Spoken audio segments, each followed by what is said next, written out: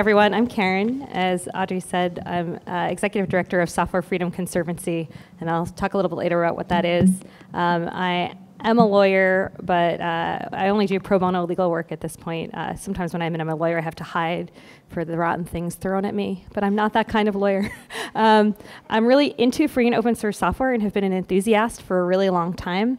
But what galvanized all of these issues for me is that I'm also a patient. So I literally have a big heart. My heart is 3 times the size of a normal person's heart, 3 times the thickness of an ordinary person's heart. It's called hypertrophic cardiomyopathy, and it's fine. I have no symptoms currently. I probably will later, but I am at a very high risk of sudden death, which is actually the medical term is sudden death, which is hilarious. I'm at a 2 to 3% chance per year of suddenly dying, compounding, and I was diagnosed at age 31.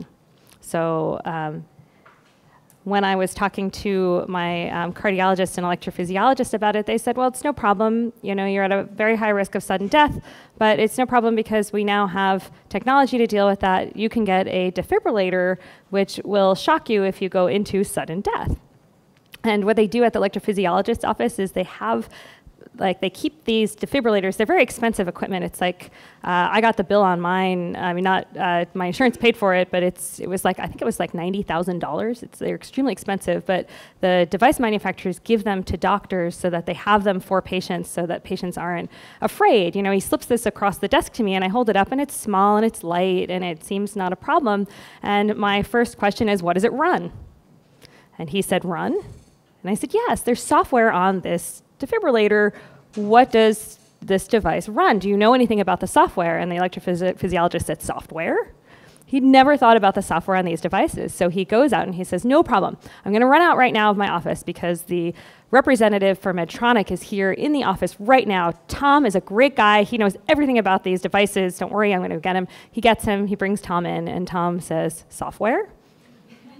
He also had never thought about it. He said, this isn't a problem. If you call this hotline, they will tell you everything you need to know, and and you'll feel like these devices are perfectly safe, and our devices are for you. And so I dutifully called the hotline and did a phone tree runaround.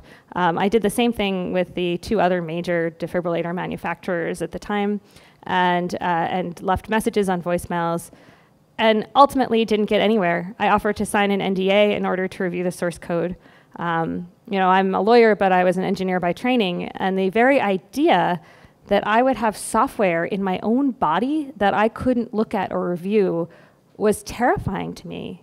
And it was a real wake-up call, because everybody in this, every step in this process of finding out I had a heart condition, finding out I needed this therapy and I needed this device, to doing the research on what I needed to do to find out more about it, was basically predicated on the fact that no one in the service part of this industry had even thought about the software or that there was software at all in this device.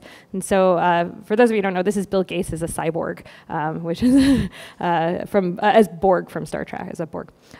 So I had to decide what to do. I started putting it off, but I decided ultimately that I needed to get the device because it was such an unacceptably high chance of suddenly dying that every time I wouldn't call my mother back for a day or a friend, for 2 days, they would be so upset and call me crying and say, "What are you? I thought you were dead on the floor of your apartment." And I realized that that I just needed to move forward. But luckily, I was already a lawyer at the Software Freedom Law Center, and already thought that open source software was cool, and I was able to make this a part of my work there. And so I started researching software safety and medical devices. And what I found out was really disturbing. For starters, the medical device space, there are failures. And worse still, these devices in particular have been shown to be vulnerable to attack. Academics were able to show that they were able to remotely take control of these devices using only over-the-counter equipment, and they were able to deliver unwanted shocks. They were able to get personal information off the devices, like social security numbers and doctors' names.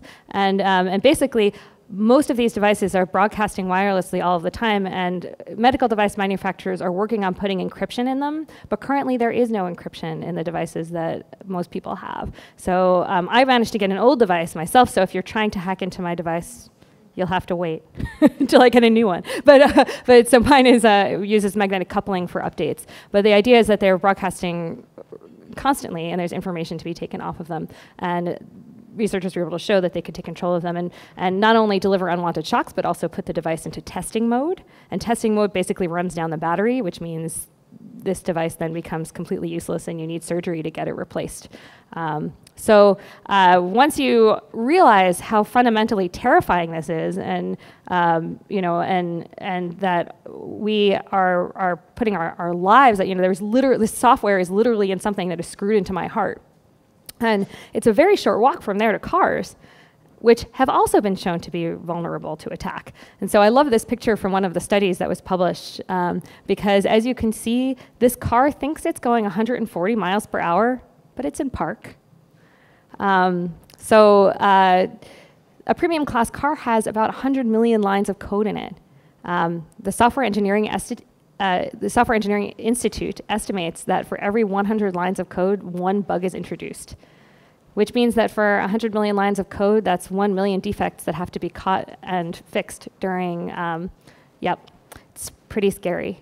There was a study shown on medical devices that showed that for the medical devices that had been recalled due to software problems, that 98% of the problems could have been detected with all-pairs testing, which is testing for multiple conditions. And there are many conditions that companies might not think of to test for. So for example, I am much younger than people tend to be when they get pacemaker defibrillators. I have had 2 children. And pregnancy is not something that the defibrillator manufacturers are necessarily that focused on. So I got 2 unwanted shocks during pregnancy and wound up taking medication to slow my heart rate down, not because that was necessarily dangerous for me, but to prevent me getting shocked again. So it's a very interesting, and believe me, Medtronic does not want pregnant women getting shocked. That is the last thing that they want. But each use case might not be what the companies are focusing on. And now we live in an Internet of Things where everything is connected to everything else, and we're only as safe as our weakest link. So for cars, for example, hackers these academics didn't show vulnerabilities by going straight to the brake system. You go through the entertainment system, the wheel maintenance system, which is broadcasting to the dealers. I'm going to try to be really quick because I really want to get your questions more than I want to deliver this talk to you. But there's this interesting security phenomenon called the honeymoon effect. And when I first started talking about this, I felt a little bit like I was somewhat intellectually dishonest because I was conflating security issues with free and open source software issues. And I thought that there was that the overlap between them wasn't as obvious or as direct. And now that more studies have come forward and we've learned more about the way these interact, in fact, it turns out that these two things are extremely squarely related. The honeymoon effect is a security effect, not about drinks on the beach, but about vulnerabilities in software over time. So the number of bugs in a piece of software generally declines over time. As you would think, as software matures, bugs get fixed. But if you look at vulnerabilities, there's a flat period where there are 0 vulnerabilities for social and technical reasons. The studies don't necessarily posit why that might be the case. But the point is that, in effect, they looked at free and open source software, but they also looked at proprietary software systems. And so it turns out that there's a period of time where there are no vulnerabilities, and then once there are vulnerabilities found, then that increases almost exponentially. What that tells me is that it's not today that we necessarily have to worry about the things that we're using, about the products we buy, about the things that our companies are making. It's down the road. It's when these companies don't have relationships with their vendors anymore, when their vendors have gone out of business. Under free and open source software, and raise your hand if you know anything about free and open source software, which is like almost, okay, it's everybody, hooray. So there's this thing called copyleft, which is basically requires that if you use free and open source software, if you use software and you make modifications to it and you distribute those changes, it has to be under the same license. That's a copyleft license. So detractors call it viral, but it's like a snowballing effect of freedom. And the software is forever free. With free software, you have a right to get the complete and corresponding source code from the person who distributed it to you. And the companies that make these changes to copylefted software and distribute their products have to give you the software they did along with the scripts to control installation, which means that if you are, if you're buying something from a company, or if you get a device from them, or if there's free and open source software, you have a right to ask to see it. And even if you have no desire to see it, even if you don't care about software and you have no ability to if you haven't taken the time to understand software, you can keep a copy of that and wait until, if you have a problem, then you can hire somebody to help you. If I rely only on Medtronic for my software, then I have to wait for Medtronic to first admit there's a problem and secondly go to fix it.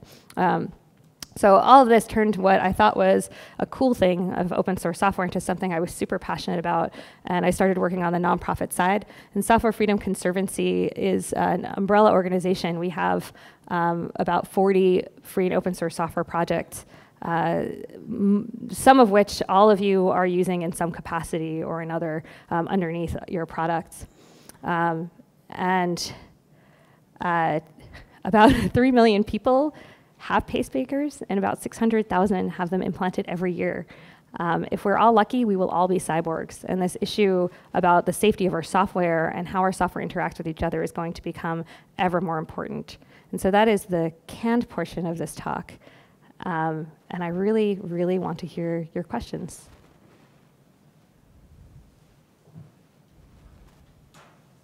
You could ask me anything, like, now that I'm a cyborg lawyer, can I have sparks throw out of my fingers? Yeah.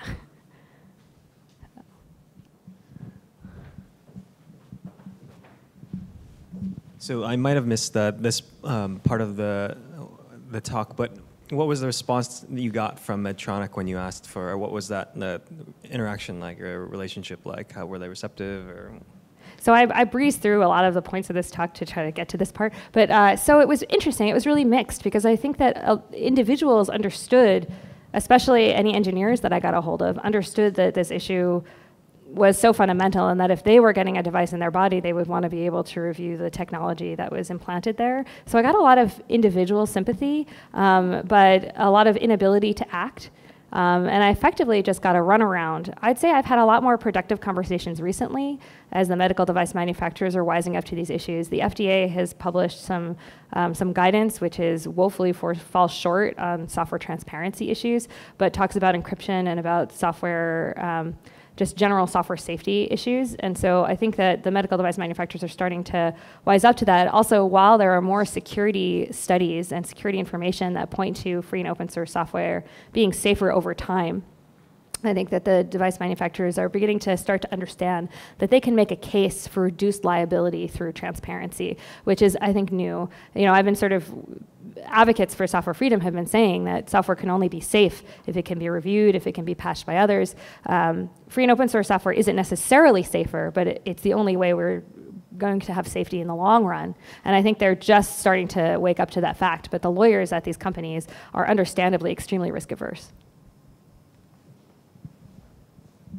What type of audit system do you imagine for medical devices specifically? Because so much of open source development happens on developer tools where people who could audit are also the ones using it. But here where the product is something that it would be most likely people who are not familiar at all with software.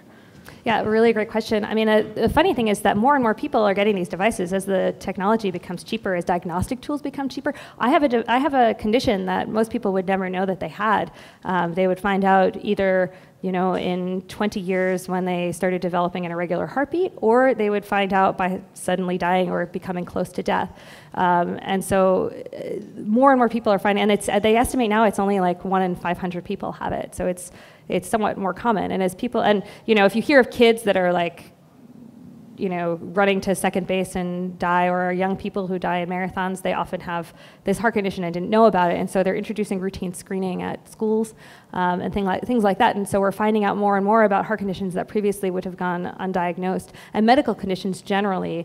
And at the same time, younger and younger people are getting them who are tech savvy. And on the flip side, as we as a society have tech savvy people becoming older and older, a lot of older people now are extremely tech savvy. And so the people who are receiving these devices, or the patients for these devices, are becoming much more able to conduct review and take a real interest. At the same time, there are university classes and other kinds of initiatives and labs that are designed to test safety. So I think there are a number of different ways that we could go in terms of institutionalizing it. I think that if there were like a public comment period on software prior to its use in a product, I think that could be very helpful. I think that it's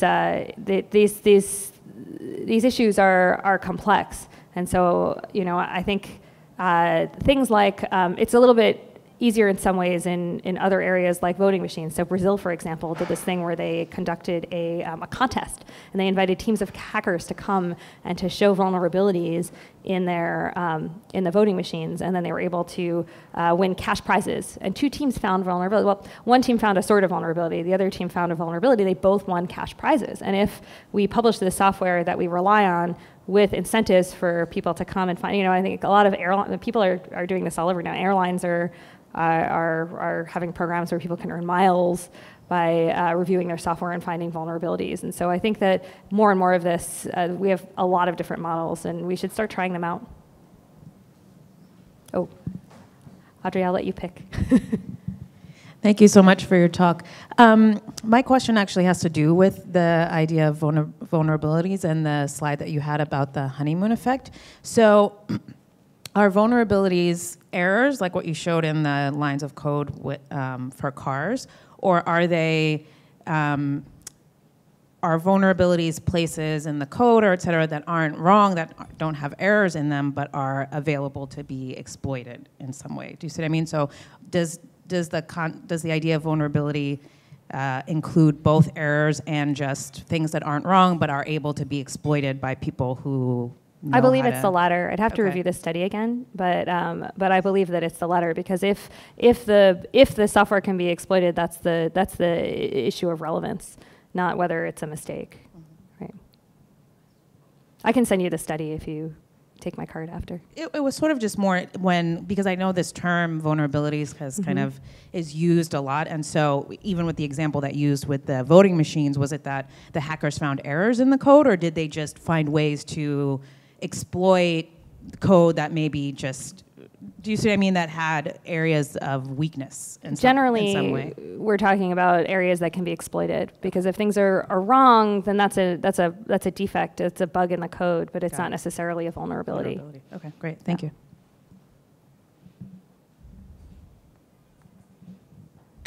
I was a lawyer before I was an entrepreneur. Excuse me. And I came to what I'm working on now by launching an open source incubator. So, but my question, I apologize if it's kind of off maybe topic a little bit, but I think it's more about what kind of projects the Conservancy is supporting. And the area of interest that I have is around whether anyone is really working on like coming up with a credit scoring algorithm that they make open source almost as a way of assaulting a market which is very heavily oriented towards proprietary predictive analytics in credit scoring and profiling.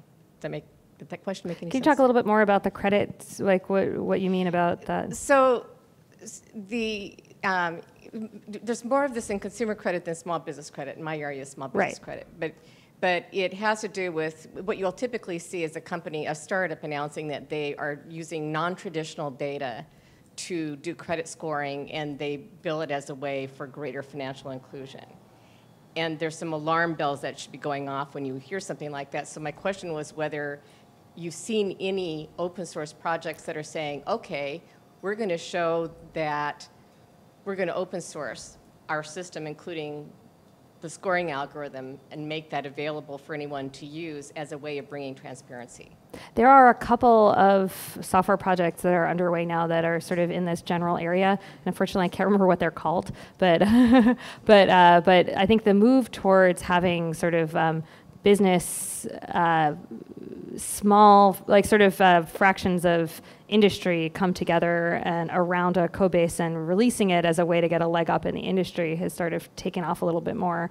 For example, the W3C is working on open payments, and there's the SpecOps project, which is in Conservancy. None of the Conservancy projects are working on this issue, but there are there's a number of things around if you I can think of them and email them to you if you give me after. Could you say a little bit, are the medical device people also constrained by the DMCA, restrictions on research into DRM and things like that? Or, so there's incentive. I'm also a free software or open source fan, great, but there are other incentives apart from liability encoded in law that might prevent them from open sourcing. So I'm trying to understand what the kind of legal landscape is. So the DMCA would apply if there were technological measures in place that you would have to circumvent in order to do your research, which it's so wrong-headed, right? Like we have proprietary closed software, but we have no security on many of these devices. It's like the worst of both worlds. So right now, if I wanted to intercept my own device, I wouldn't be circumventing any technological protection measures because I don't think there are any. But I'm advocating for for there to be real security, real encryption on these devices, and so this is happening now. In which case, we will run afoul of the DMCA in order to conduct research with these medical devices to the extent you'll have to circumvent them. And so I was part of a group of medical researchers who applied for an exemption to the DMCA. Just this past triennial review, and we received the exemption with a 12-month waiting period. So, sorry, 12-month, 1-year waiting period. And so we also, Conservancy applied also for an exemption for smart TVs. Now, there are other limits on the exemption. But what's interesting is that we have all of these overlapping regimes, and the very idea that copyright would prevent you from conducting research on medical device safety is crazy. Like we shouldn't have the idea that we were asking the Library of Congress, the Copyright Office, to grant an exception for something we should be talking to the FDA about was really insane. But we did get the exemption, so now going forward, you will have an exemption. Then again, the DMCA exemption process is rolling, so we'll have to reapply for it again. So why the 12-month sort of embargo? Basically, to allow manufacturers and governmental agencies to adjust to the fact that researchers will be able to do this work. That was the stated reason. Are there other large classes of devices in the world of the Internet of Things right now that are squarely within the DMCA's anti-circumvention measures? So anything you that... mentioned smart TVs, but are there other more critical infrastructure things that have this? Oh yeah, I mean, so there are exemptions for smartphones, which sound like they're not super critical, but when your smartphone is talking to... So there are people working on things where, for example, you track your, if you're diabetic, you can track your blood sugar levels and take information off your insulin pump, and at the same time track it with your exercise regime and your diet. Very sensible things, sound like great applications, but suddenly your smartphone is interfacing with your insulin pump. And so as your smartphone, is in charge of your home temperature, your security system or your HVAC, right? And many people have their phones attached to their, connecting with their refrigerator or their light bulbs, right? And I have a friend who showed that the one brand, I won't say which brand, one brand of light bulbs were totally vulnerable to attack. And so it's like, what is critical now, like which is the critical software is very hard to identify. So cars was another section of devices or products that were applied for exemptions. There's this is sort of something we're going to see more and more of as everything talks to everything else. We're going to need the ability to research and to tweak, and we shouldn't be beholden to particular manufacturers for modifying this stuff. These are our lives. This is our society. This is how we're communicating with each other. This is how we are building our entire society. Our financial markets, our personal safety, everything is connected. And so I think we're going to start to see this more in terms of what we're asking, we as a society are asking for exemptions from the DMCA. So do you think that the solution is more or less to keep the DMCA intact, but create a special carve out in it, or like a standing exemption from the Librarian of Congress, or do we just junk the whole thing and I think the start DMCA again? is deeply problematic. I think the Copyright Act is deeply problematic. So we could talk about that. Like, I think the idea that we have copyrights of such long duration, this is why we have copyleft. We have copyleft because of copyright. Copyleft is a hack on copyright. Copyleft is strong because because the copyright maximalist keeps extending copyright. I mean, I think that software, the idea that you've got a century of protection over software copyrights is insane. What is going to be relevant of this software in 70, 90, 100 years? It's crazy. Thank you. Have you done any work at the Conservancy on kind of like critical infrastructure? So like our traffic cameras and our traffic lights and all of these things that researchers have proven are open to vulnerabilities but are often closed source? So some of the stuff we do for critical infrastructure, so for example, the Git project, Git, which is what GitHub is based on.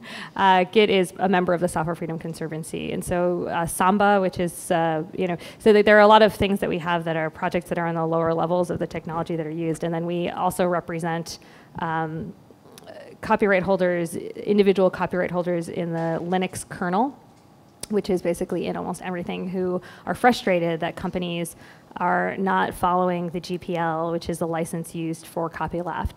And so they've asked us to enforce their licenses for them, which means that we wind up taking legal action and compelling companies, but we try to do it in a friendly and principled way. But so that's one of the ways in which we're active. We don't have any core infrastructure projects at that higher level, but we would welcome them. I think that we participate in a lot of the discussions around the development of these kinds of technologies, but we're a charitable organization, and so we need the public to really. We're a 501c3. We need the public to say that these issues matter, in order to keep companies invested in software safety in this kind of overarching way and allow this community input. Otherwise, to the extent that this stuff happens, it happens in trade associations that have a very strong interest in keeping the highest paying companies happy, which can work out great. Like, there are times when trade associations are exactly the way that some of this stuff should be done, but I think that the public should take a greater role in this, and it should be done more in a charitable setting.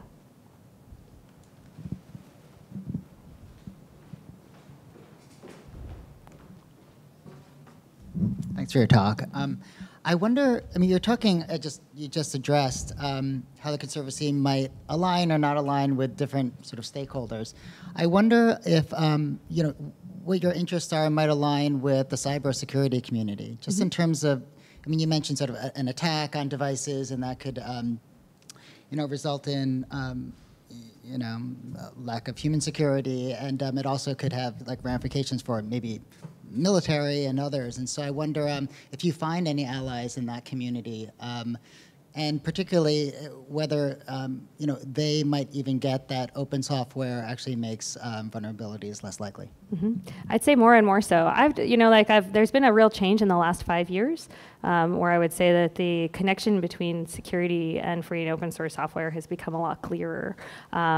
And I also sort of felt passionately about free software because of my own situation and the frustration and indignance I felt at not being able to, and how insulted I felt that I couldn't see the software in my body.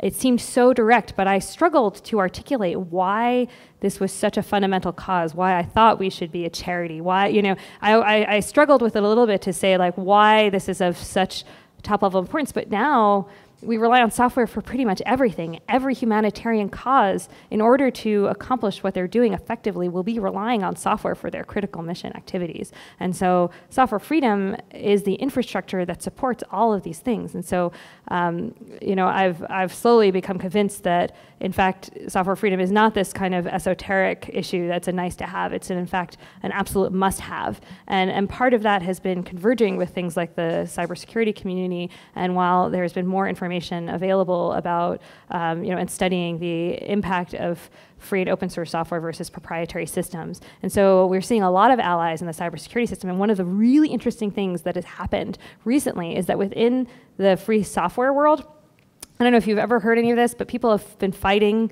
about free software versus open source software, like software freedom, open source. And there's been a real convergence recently. And what's fascinating is that people who were die-hard permissive licensing people, so people who believed that their software shouldn't be licensed under copyleft, but should instead be licensed under a license that says you can do whatever you want with this license, with this software. You can do whatever you want. You can even make it into proprietary products if you would like to. And some people believe that was a more free license to use because it actually allows more things. But whereas the copyleft people say it's less free because it's not forever free. People who were permissive licensing advocates, especially in like the wireless space and connectivity spaces, have become copyleft advocates in the last few years because they see the software that they developed get used in proprietary products that they can't evaluate for safety or that they find are insecure and that they can't patch them. And so over time, the people who are technologically able and who are invested in these things are slowly coming over to copyleft for security reasons, and that's percolating through the cybersecurity community as well. I hope it continues because I think it's clear to me that that's the only way forward.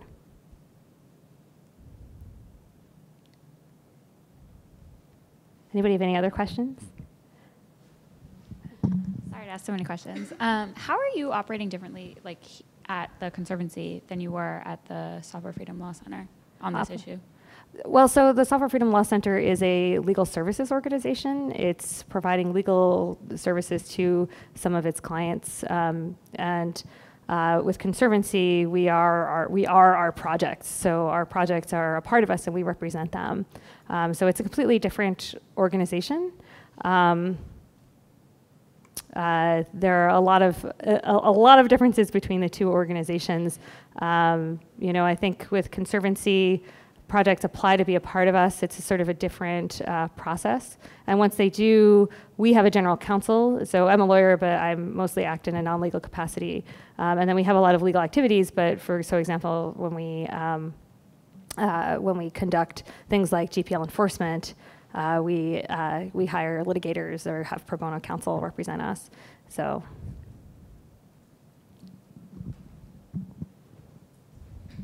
Could you talk about the criteria that you would use to select a project under the Conservancy, or what kind of criteria you use to accept a project or not under your umbrella? Yeah, we have an evaluations committee, which is a group of extremely impressive people. They're people who have been invested in free and open source software as individuals for a very long time. And the committee looks for things like, it's great because the committee is composed of people who have totally diverse skill sets and interests. So we've got like people who are serious developers who dig into the code base and just take a look and see. Mostly it's focused on like licensing to make sure that it's truly free and open source software licensed. We look at the documentation. We look at the community. We make sure that it's a true community, that it's not the product of a company or even like two companies, that in fact it's a legitimate free and open source software community befitting of a 501c3. So the IRS took a lot of interest in free and open source software. So I don't know if you heard about the special scrutiny that the IRS was giving to Tea Party organizations. There was like this big scandal and a lot of changeover at the IRS because of it. And so they were apparently at the same time, they put together a list of key trouble words. And on the list of like keywords that they needed to watch out for were not just Tea Party, but journalism and also open source software. And I thought I was being such a bridge builder in like 2008 because I was like lobbying in these like forming organizations and putting in the applications with the IRS where I always used free and open source software. And I was like, I'm being so bridge building in my community. It doesn't have to be just free software like the diehard ideological people want it to be. It can be free and open source software. And then everyone will know what we're talking about. It was a huge mistake because including open source software basically got all the applications flagged that had previously been going through no problem. And there was a big freeze from 2008 until just 2 years ago, basically.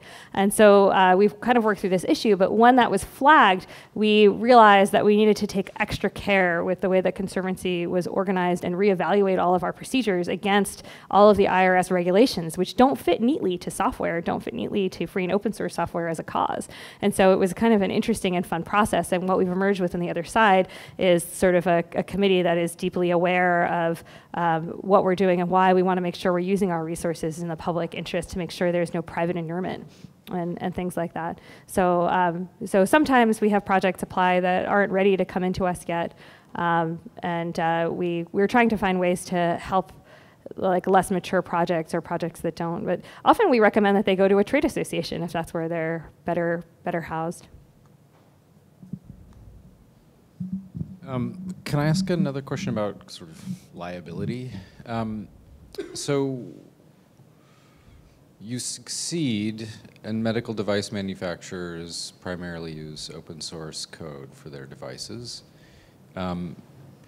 Is the knock-on effect that now it's actually harder to determine liability if the device fails because responsibility for the code has been distributed institutionally, and that actually it's better if they could have kept it locked up because you would know who to sue, and or in the world of the Internet of Things inside our bodies, have we given up on liability for failures? Is that a terrible question? And you can. It's a great question. I mean, I think liability is what drives so much of the work in this field. I mean, the thing is that I want the software in my device to be free and open for review, but I want to be able to control who modifies the actual software in my body. So, for example, let's pick on Medtronic. I happen to be a fan. They, as the medical device companies go, my doctors recommend them because they are more responsive when there's a problem and they're happy with the support that they get. So I don't want to pick on them too much, but let's pick on Medtronic. So if Medtronic were to, hooray, release the code for their devices and go the extra step even of opening up the software to community development, which would be kind of gold star, right? So if they were to do that, I would not expect Medtronic to necessarily take on the community version, like the patches that are submitted by anyone in the community without deep review, right? And so they've got a staff that handles their software development. They would rejigger it to review what was happening externally, and they would put in their products only software patches and software versions that they were extremely comfortable with. And then they would, and then what could happen is consulting companies could spring up who could conceivably take that software that they publish and potentially make a new version. So for example, I've got, I don't know where it is, but I've got my phone. It's an old Google G1, which makes me cool and retro. But it came with a Google version of Android on it, and I've replaced the software with Replicant, which is a free build, and I feel a little bit more comfortable having control of my software. So if they release the code, then you could have a whole little community of consultants that sprang up that also were extremely savvy and medical professionals where people could hire if they have particular problems. Like, for example, if I were, for example, pregnant and worried about getting shocked, I could hire those, if I had enough money, I could hire them to evaluate my software. Or they could create new products for niche markets. So for example, a lot of parents of diabetic kids have gotten very involved with the software on insulin pumps because if you can control the insulin delivery very precisely, you're much less likely to have damage over time. And it's like a huge investment in their kids' longevity, and they're familiar with their kids' exercise and their kids' diet and this insulin, the sugar spikes that the insulin spikes that they have, and so they can develop that more precisely. And so I'm not advocating for anyone to be able to make a change to Medtronic software and have that be accepted by Medtronic, or for them to be forced to do that. What I'm advocating for is for Medtronic to release their code so it can be audited safely, and also so that others can pick it up. So if there's a problem, if there's catastrophic failure at Medtronic right now, not only can we not patch it, which means that my device becomes not just useless, but also a liability. Not only can I not patch it, but there's not even a copy of it. There's no public repository. The FDA doesn't review the software on these devices generally, so they don't even have a copy. So if something happens at Medtronic and there's complete failure, and I'm sure that Medtronic has backups and things like that, but am I sure? Right? We don't even have a copy. So it's a bad situation right now. Did you have a question? This. The way that you just framed that, I could see there being some problems in terms of barriers to access, both technical and financially, when people actually want to make modifications to the software. So are there groups that are trying to address this, to help people who don't have those capabilities, try and even it out a little bit? This is where free and open source software is essential, right? Because so if you're using critical software for you and you don't speak English, then you may not be aware if there's a problem with your software, or you may not be able to reach your communities. And so a lot of, with free and open source software, individual communities can spring up that can translate it. So for example, there's a software project within Conservancy where, Sugar Labs, which is software for kids. Have you ever heard of One Laptop Per Child? It was the software for One Laptop Per Child, where it was deployed in a town that spoke a dialect that nobody else spoke in the world, and they were able to create a dictionary of their own language that they were able to use. Microsoft would never give that permission for Office, but with LibreOffice, or with AbiWord, you can create a dictionary of your own language. You can basically customize it for whatever you need. And so with free and open source software, you get a lot more access, and you get a lot of more, because as I said, for example, pregnant women don't make up a huge percentage of the recipients of Medtronic defibrillators.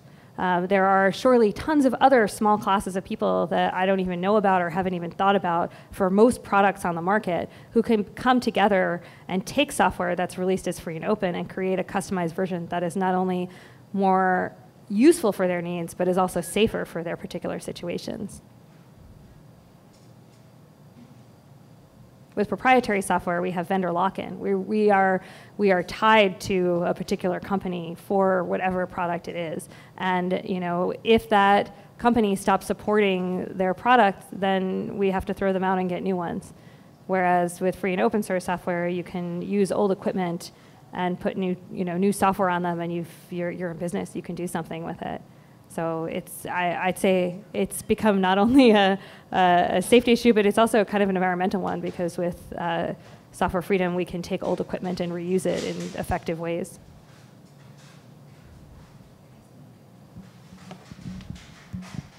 I have a question about crossovers between this medical device and the software being compared to like a pharmaceutical drug, and the ingredients and warnings, and also copyright.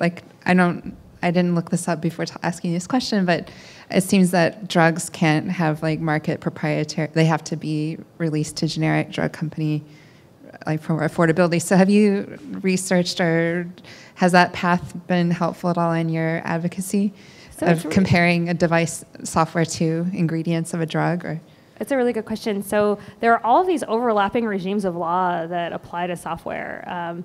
So in the drug market, it's patents that pretty much control that basically regulate the area in terms of giving companies an advantage for being the first out or developing their drugs. But patents are only 20 years. Whereas copyright is so much longer. And of course, in software, you've got not only does copyright apply, but also patents.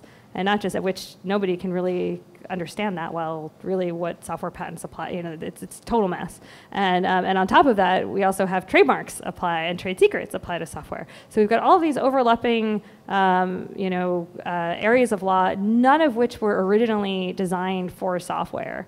And so we often do look to other areas to make comparisons as to what works and what doesn't work. And I think that one of the things that you can see from the drug space, which is very useful, is how it really helps when the generic drug comes in. So you've got the 20-year period, and then the generic comes in, and there's much more access to people, and price comes down.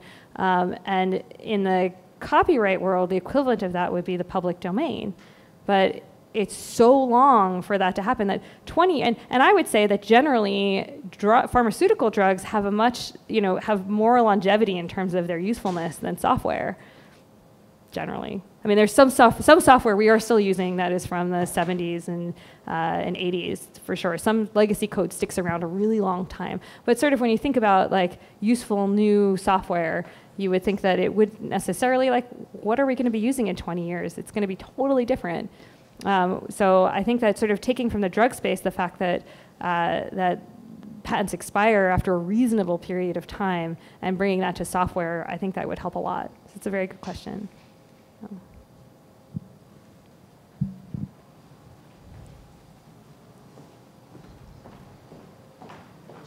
This is a follow-up to that point about the issue of proprietary and patents and such.